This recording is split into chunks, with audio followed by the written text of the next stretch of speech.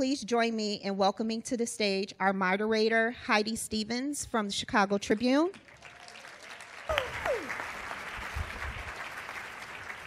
Fatima Goss Graves, President and CEO of the National Women's Law Center and a longtime WE partner on the national level. And Anna Valencia, City Clerk of the City of Chicago and champion of the Status of Women and Girls Working Group that is focused on making Chicago a better city for women and girls. Thank you. I see my friends. These are my church friends. Church friends? Yes. Oh, we're on. Sorry. Yeah, that was a good mic check. Church friends. Hi, everybody. Thank you for being here. Thank you guys for being here. Talk about a dream team. Holy We moly. matched today. I know. And we matched each other last night. Brand. Yes. Yeah.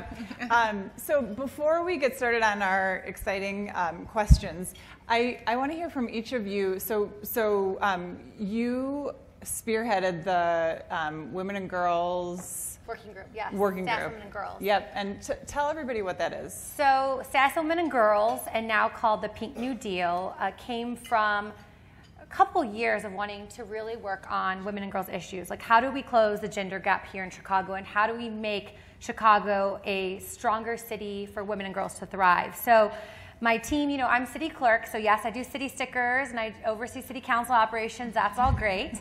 But I believe when you have a platform, you're supposed to use it for other people, and you should use it for good. And so one of the passions for me as I worked in my career is, as I kind of moved along in my career, I saw less women at the table and less women of color and people of color at the policy decision-making table. And so I wanted to do something that we could create a pipeline of young girls and women to aspire in leadership roles. So last October, 120 women from all across the city, including women employed. Thank you so much, women employed. And yes, give them they were huge. And I know Sharmili, this is before Sharita served as a co-chair. And so 120 women came together, high school girls. We had, you know, a vice president at Northern Trust all the way to hotel workers at Unite Here Local 1, and all women in between. And we came together and we said, what can we do to close the gender gap in Chicago, and not wait for the federal government or the state government, but really take the power into our own hands and really save ourselves. So we came up with 20 recommendations. You can check them out at shycityclerk.com, but a couple of those recommendations are looking at economic security for young girls. So we're hosting a summit for young girls in 2020 about what safety means to girls in Chicago, and that means something different in our 77 neighborhoods. We're looking at how do we get rid of the backlog, which is around a year, for sexual assault rape kits, to 30 days, looking at a fair scheduling workweek ordinance. We're also looking at doing an assessment of all of our high schools about sexual education. And not just talking about sex ed in kind of our old terms, because things that we were learning from our gym teachers is still happening. Unfortunately, it's still happening. But we have a great partner with Dr. Janice Jackson at Chicago Public Schools, and we're looking at what is a healthy relationship, what is consent, changing the culture. So you can't just change the law, but you really have to start at changing the culture and having those conversations at a very young age with our young boys and our young girls. So we're really excited and love for you to check it out and get involved. Good, thank you. And Fatima, the National Women's Law Center oversees the administration of the Time's Up Legal Defense Fund. Would you mind telling us a little bit about the legal fund? Sure. Legal Defense Fund? And I just have to say, I'm so excited to be here with our close partners, Women Employed, and really excited to hear about this good work that's happening in Chicago. So on January 1st, just a few months after Me Too went viral, and a few months after women were gathering really around the world, figuring out both digitally and around kitchen tables what they were going to do next, that same sort of gathering was happening in Hollywood. Mm-hmm. And a bunch of women in Hollywood decided that they wanted to do something not just to help themselves, but to help women across all sectors. And we were really excited to partner with them. And on January 1st, 2018, we launched Time's Up and the Time's Up Legal Defense Fund. And at the time, we didn't know whether people would get the strategy and how many people would be into it. And in that time period, we've heard from almost 5,000 people looking for resources, looking for legal assistance, looking for communication support to deal with the harassment and violence and related retaliation that people experience at work. So our goal is to make sure that anyone who is speaking up and challenging these experiences, that they have someone who has their back. Yeah. And that is what we have been able to do in this period. I am so proud of this work. We have been able to fund over 100 cases. We have been able to connect people with attorneys in every single state in this country. And we've heard from people working in over 60 sectors. I used to say harassment is an everywhere problem. There's no sector that's immune, and it is true. There is no part of our economy that is not dealing with this. And again, the people that we hear from at the Time's Up Legal Defense Fund, they say, I called because I saw someone else call. And that actually speaks to the media narrative. We have been pushing the media to tell all the stories, right? Because each time there is a major story about harassment at work and actually the changes people are seeking, we get more calls because people see a solution. That's great. Such important work. So I'm a storyteller. I love stories. So I'm going to ask you guys for a story of a time that you or someone you work with asserted their power in an effective way. A woman asserted her power in an effective way. Could be you, could be someone you worked with. Do you want to go? Go ahead. Okay. Because we're talking about power today, right? So I'll give you an example. It wasn't actually in my purview, but one thing that inspired me, we were talking at the table too, were the Unite Here Local 1 women. And Unite Here Local 1 in the house. So thank you, and to our servers here, thank you so much for taking such good care of us every time we come. So what inspired me about assertiveness and what I saw is when I met with these women who, by the way, they came to share their stories with us, and to share their stories and to hear the numbers that 47% of our women were being sexually assaulted or harassed in our hotels in Chicago, in our backyard.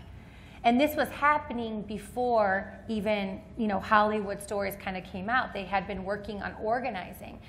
And to see the women come together to get their ordinance to City Council and to testify in public at City Council to mainly male aldermen telling their stories of what was happening, to see that play out, and then to see them pass the ordinance, to see them stand tall and feel valued and be seen and not just dismissed. Those are the women that we walk by all the time, and we don't pay attention until we see them in Hollywood or in Springfield tell their story. And so I thought it was just so inspiring that if they could have the courage to stand up and share their story without anyone having their back, without the luxury of having a lawyer or being able to afford a lawyer to protect them in case they were sued, and to go out there and make change happen, it was just inspiring. And so I kind of carry that with me when I do this work. For sure. And tell us tell us what the ordinance was, in case people don't know. Yes, sorry. So the ordinance called Hands Off, Pants On, great name, right? The best ordinance name ever. And the ordinance would allow all hotel workers, all workers in the hospitality industry here in Chicago, to have a panic button. So they would have a panic button, so in case there was ever an issue, they would be able to alert security right away. It also has some guidelines about when you come into a hotel in Chicago, what the guidelines are, that no sexual harassment or sexual assault is allowed in these hotels. And so it's really exciting. Now they passed it in Miami, and other cities are starting to pass similar ordinances, so it's really exciting to see. Very. Yeah. Fatima. So here's my story, and it's part of the Time's Up founding that I didn't tell, but it was critical. My dear friend Monica Ramirez, who leads an organization that's now called Justice for Migrant Women, Shortly after the Harvey Weinstein stories broke, she sent a letter to Hollywood on behalf of hundreds of thousands of farm worker women. And in that letter, she said, essentially, we see you, sisters. We are with you, and we're prepared to march on your behalf. And that letter both demonstrated the power of farm worker women and the power of women working in low-wage jobs across this country. It also provided a guiding light for women in Hollywood as they were organizing to help them realize that this work would not be real work if it was only about transforming the entertainment industry. It had to be about women working everywhere. And it also reminded people that the best way to do this movement work is to put us all together, right? That it created a platform to organize across privilege, and that very rarely happens. And that is what's happening now with people seeing themselves in this movement no matter where they're set. And so that was my friend Monica standing in her power, providing an entirely different way for people to organize and lead in this critical moment. And I am grateful to her for doing that for all of us. Yeah, I love both of those stories. And in both cases, women with a whole lot at stake, right? And still going ahead and asserting their power. Yeah. And I think that speaks to women leaders and women coming together to collaborate. We think very inclusiveness, and I think that's an opportunity we haven't been able to see yet. And that's the exciting part of seeing so many women come into power, is to be able to bring everyone to the table and collaborate and kind of check the ego and then make it about the work. And it's also an interesting time in women's leadership where we are actually, and I try to on purpose name people's names wherever I am, because there has always been tremendous leadership across all of our movements, largely women-led and largely invisible. Yeah. And so I want us all to remember the range of names. I want us not to forget that Tarana Burke conceived of Me Too, and to remember and to name her name when we're talking about it and thinking about it and understanding that context. And I think that is also a different way of leading. It is connecting all of us together and making space for a range of leaders here. Yeah, absolutely.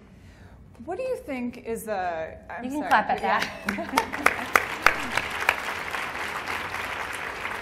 I should remember to leave applause pauses. Or to get really awkward in silence, or like, yeah. So what is a critical issue, or two, if you want to say two, that we need to tackle right now that will affect the outcome of future generations of girls and women? So I will tell you, at the National Women's Law Center, we have been in defensive mode for the last 2 years. I won't lie if I'm not saying that. We are in a number of lawsuits against this administration, of which we've had a very winning record, and that is also important. But it is lawsuits around equal pay and Title IX sexual violence rules and contraception and religious refusals in their core. And at the same time, I know in my heart, deep down, that the work that we have to be doing every single day is work that expands our thinking around culture, and that expands beyond this period we find ourselves in. Yeah. And it is really difficult to balance those two things, right? Because you feel like, when I'm putting out this fire, and then the fire over here, and then there's a new rule that's going to strip people of Medicaid, you know. So we are definitely deeply engaged in those fights, and we all have to be. But the real fight leaps us ahead. So the two things that are longer range views, and it feels odd to be talking in big, bold terms when you're in a defensive fight, that I want us to not look away from, is having a meaningful and deep and dramatic investment in childcare and in care work generally in this country.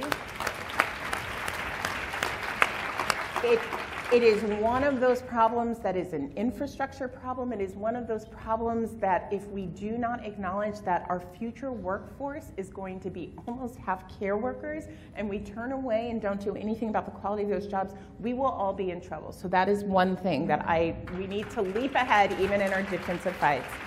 And then the second thing that I will just graft in a bucket of issues, and this is a challenge for companies who, I know there's probably lots of corporate folks in this audience.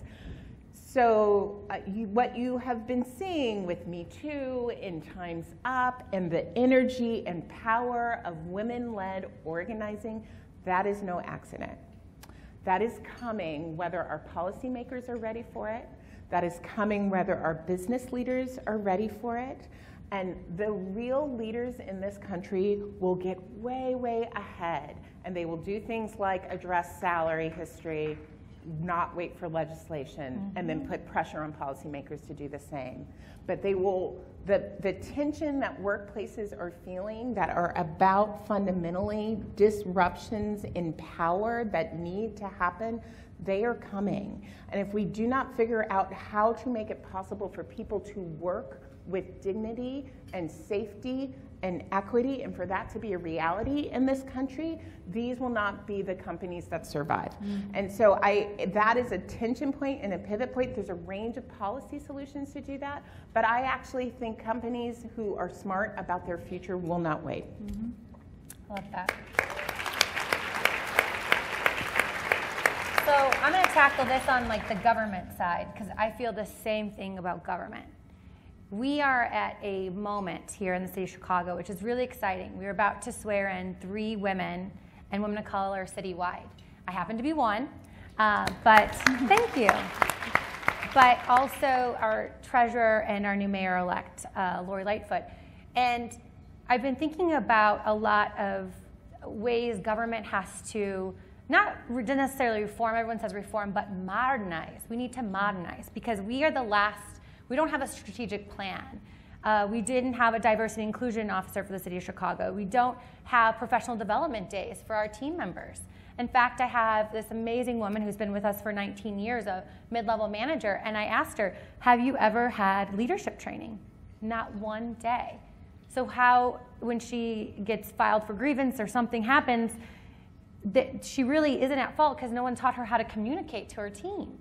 So we have to also look at government within inside and say, what are we doing to tap into making new leaders and building a bench of women to come up and take these positions as commissioners and CEOs and running our huge government agencies, because we have 45,000 employees of the city of Chicago alone. So in government, we have to do a better job of that. And I would say the issues that I really, really care about, nationally, if I start thinking nationally, I get overwhelmed. And the anxiety of like, over here, I have to, over here protest and then protest this. And it's exhausting. So what can I do here locally to really move the needle? And that's where Status Women and Girls comes in.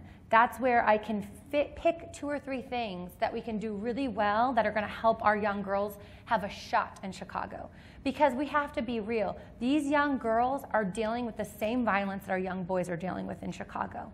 And no one talks about the 48% of opportunity youth happens to be girls. And no one talks about that the fastest growing population nationally, pipeline to prisons, are our young girls and our young girls of color. No one's talking about it. And so we have to start putting it out there, and we also have to say, do we value our young girls as much as our boys? I'm not saying take resources from our boys. I'm saying make it equitable. So that means more mentoring seats for our young girls. Right now, if you look at the funding, it's 6-to-1 seats for young boys for mentoring here in Chicago than young girls.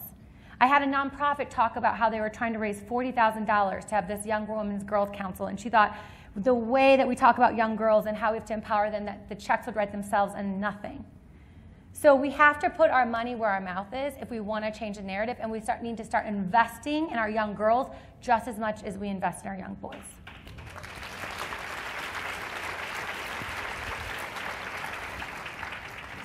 You brought up some of the record-breaking Chicago elections. We've also watched a record number of women elected to Congress. How do you think the lens and the lived experiences of women are going to change, and how do you hope that they'll change the government landscape on a national level? Well, I know in Congress it is already changing how the House of Representatives works. If you walk out on C-SPAN hearings, as I highly recommend all of you guys do, you'll see that. You'll see when they had a paid leave hearing just this week, you see it in the differences that the questions that people are asking, that they're talking about their own personal experiences in asking these questions. You'll see it in the fact that there has been a hearing on equal pay, on paid leave, that you see it in the fact that for the first time in history, there is now a task force dedicated to Black maternal mortality in Congress. That is the difference between having a Congress that is at historic levels, having a Congress with over 100 women in it, and the highest numbers of African American women in Congress, and the highest numbers of Latina women in Congress, and the first Muslim women, and the first Native American women. It's really exciting.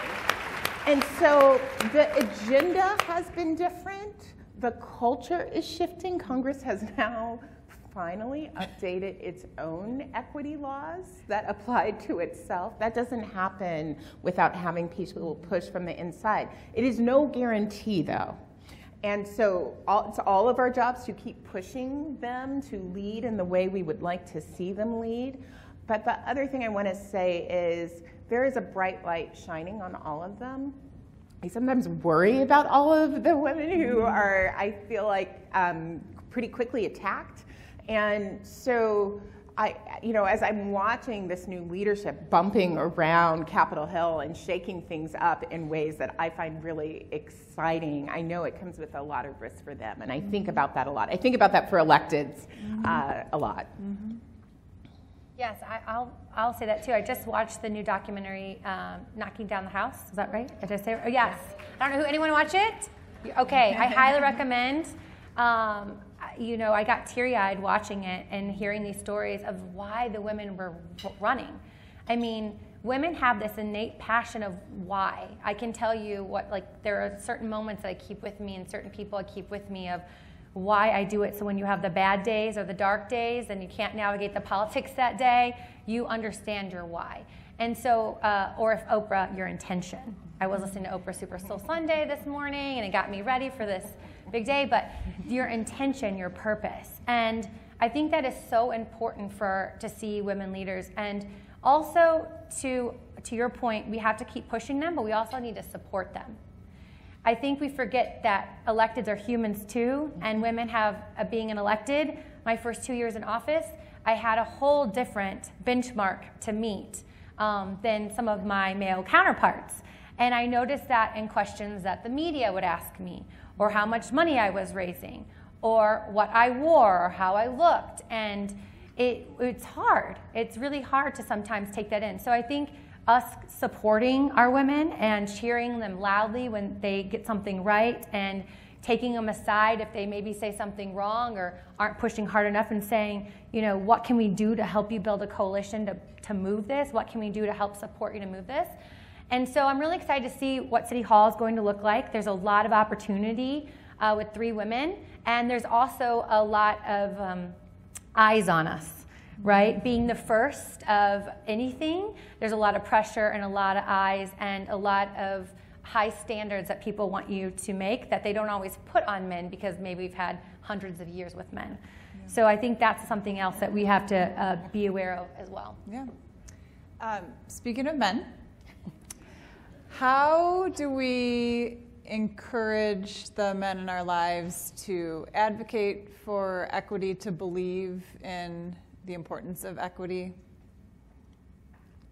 So I think there's a rumor that men aren't interested in equity, and I find that to be fundamentally not true. Okay. Right? And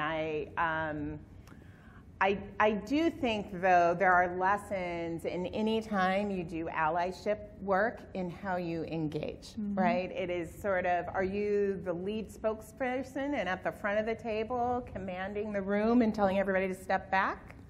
Or do you show up and engage and follow the leadership of some of the other people who are directly affected? And I think there's some bumpiness in figuring that piece out. The other thing is, you know, one of the things that we have been looking at really closely is what was the aftermath of the Kavanaugh vote. And we were deeply involved in that campaign. And there was a media narrative that perhaps the Senate should not have fought as hard around that nomination and around Christine Blasey Ford's story, because it was going to alienate men. And that was a narrative that took off, and that it would transform the elections and mean that the Democrats were, you know, there were all the talking heads who had their theories. Well, it turns out it was a really complicated story. In fact, progressive men and women were appalled at what they saw. And progressive men and women actually are what led to the transformation you saw in the House. And they connected it directly back to the outrage of what they saw at the madness of the Senate hearing. And at the same time, there was a small amount of men who were hardened in that campaign, right? Conservative men who were already likely not to believe Christine Blasey Ford were even less likely to believe people going forward. But the women in their lives separated, right? They sort of said, no, we're with them. So there was a story about the power of women, but there was also a really important story in there about progressive men, about men who are influenced in general about what they think the direction of this country. And when you poll issues like paid leave and equal pay and earned sick time and fair schedules, and again and again, you see men and women believe these things are important to them and want serious strategies for change. So I think my lessons from that are that we cannot count men out, that they are key parts of this work, and they are with us on all of these issues. And so whenever I see media narratives that situate men as this place in this position against equity, I don't believe it. I want to see the underlying data now. And then the second thing is, we cannot let a small minority of men drive the agenda in this country, right? Our task is to work for equity and safety and dignity. And I agree. I believe it's a small minority of men that are still kind of holding on to the past. And I do see a lot of hope in just the young men that are coming into my office space too. And you know, I'm excited. I have, out of my 7 senior leadership, I only have 1 man on the senior leadership. It's all women. And 70% of our women are Black women managers in our office. And so I'm really proud of that number, because we were very intentional when we're hiring. You have to be intentional, right, as a leader. And so I think for our male allies, that's a kind of something that we would love to see from a lot of the men in this room and outside, is being intentional. You know, being intentional about being an ally and supporting. So that's a different way of thinking about maybe how you host meetings. Making sure that if someone, it's just like if anyone else wasn't speaking up in a meeting, is there a different type of format that would work? Maybe checking in with her to encourage her that her ideas can bring something to the table. You know, I think we have to push ourselves as leaders, men and women, to do that for our teams, but especially if you want to bring in diverse talent. And then we also have to have programs that are just you know, check the box, a women's program, or it actually needs to have action steps of how you're going to change cultural changes. Because if you don't do that, you're not going to attract top talent. You're not going to attract and retain women. And then I think when I think about even just my husband and our partnership and just seeing kind of his age group, our millennial leaders or whatever, you know, we as women also have to find ways to give feedback. give them feedback, whether that's privately, and make those relationships so that they know it wasn't okay to say that in that meeting, right? It wasn't okay, or here's why. Let me explain to you why that wasn't okay, not to embarrass that person inside of it with everyone, but so that he could learn how to approach something differently. And then my team and I were brainstorming on this question, and I really liked their ideas. It's, if we're gonna have an outing as a group, maybe as much as I do love to golf or basketball outings, maybe we could find something else as a team to do as an outing that includes everyone and everyone's interest.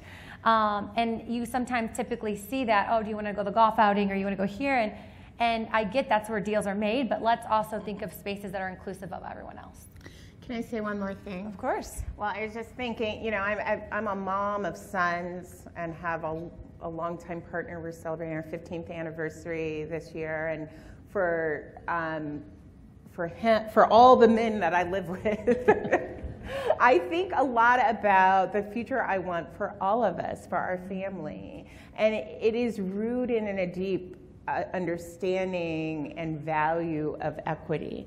And I'm intentional with my children about that. That's how we live our lives, and I just believe that's the future I want for them. I don't want a future where they believe that they are inherently better or different or entitled to things that they are not. And I want a future where they are unencumbered by the forms of discrimination that hold us back, that hold them back as Black boys, that hold everyone back. And I feel like we are at this interesting pivot point where that future, you see, that's what's crashing forward, that desire for that change.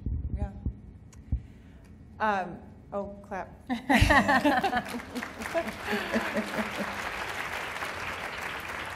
Before we all leave here, I would love to hear from you if there's one thing that each of us could go back and do to make our workplaces or our families or our communities safer, healthier, more equitable for girls and women. One thing we could go ahead and just go out and do.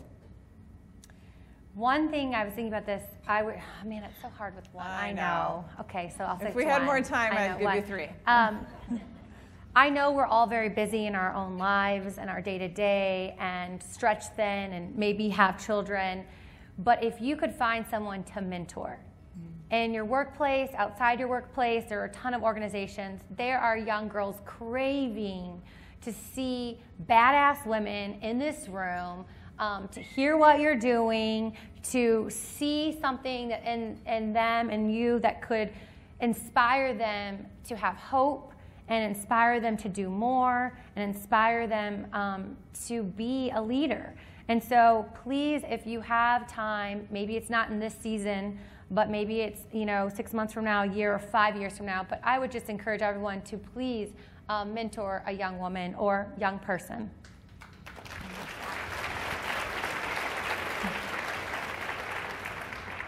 So I'd really encourage everyone to tell their story.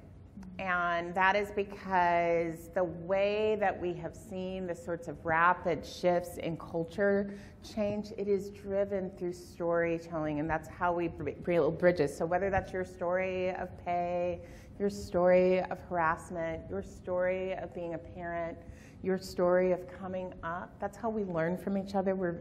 That is how our culture continues to shift for the better, and that's how we see we're not alone. Yes. I love that. I wish I could take notes. Beautiful moments. Thank you both so much, and thank all of you for being here. I think we are out of time, but that was wonderful. Thank you. Awesome. Thank you. Thank you, Heidi. You did a great job.